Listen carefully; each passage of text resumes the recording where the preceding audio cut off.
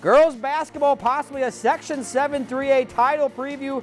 Hermantown, Grand Rapids, and the Thunderhawks came ready to go. Heaven Hamling, she was the catalyst. Buries the triple here, 32 on the night. Start the game on a 10-2 run, then later, this time Hannah DeMars all the way to the bucket, off the window, good. The offense rolling. They also got some good minutes off the bench. Maya Roberts, top of the key, three, good. Lead is double figures. And right before half, look at the passing in transition. Mira Beachley will end up for the easy lay-in. They were up 22 at the break.